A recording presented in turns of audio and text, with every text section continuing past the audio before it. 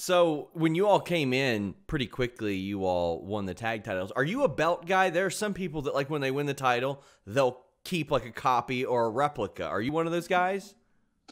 No, like when I won the title, I kind of I came home with them and showed my kids, and my oldest was kind of like, yeah, whatever, Dad, and then the youngest, she was more enthralled and running around with it, but as far as the oldest, she was kind of like, yeah, whatever, dude. So I remember when that happened, that's when they switched it from GFW to Impact midway through. I can't remember if they actually changed the belt. Did they change the belt or just the name? Um, I think the tag titles had GFW on it. I Yeah. think I can't really remember to be honest with you. Because I remember for a while they like screwed a plate onto some of them that just said Yeah, you know GFW. what? Yeah. Mine was one of those. They had a couple plates, impact plate, because we had to give the belts back. Yeah, I My, remember that. was that awkward? Being like, No, "Oh, no, here's your no. It here's your was belts. it was just kind of fun. Like it was kind of like, oh, they kind of look cool. I thought with the Yeah. plates on them.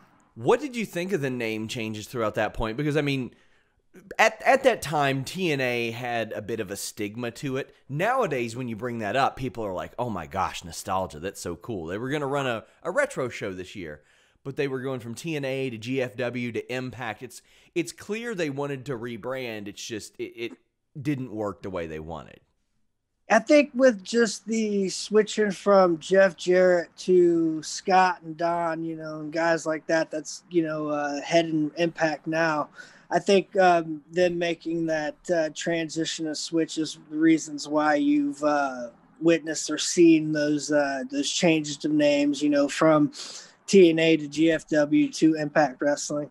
I think that's why. But to be honest, I was just happy to be there in Yeah. Orlando, and being in wrestling for 15 years at that point. I was just kind of like I was learning things, kind of just on the job.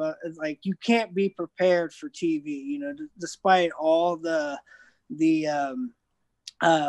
whatever experience level that you have, whether it's 1, 15, 16, 20 years, like, what, until you get there and you actually experience it, like, there's nothing actually that can prepare you for it, if that makes any sense. Yeah, of course.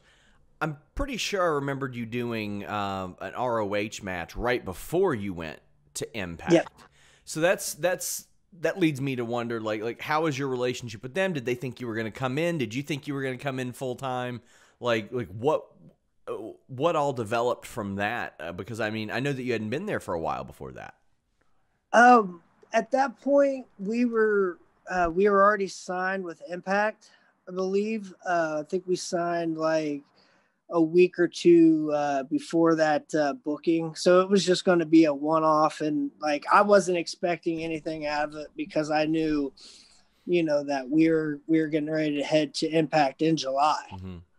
So like, I was just expecting, just exactly what it was a one-off, and us be on our way. It was just kind of more of trying to get reps and Sure.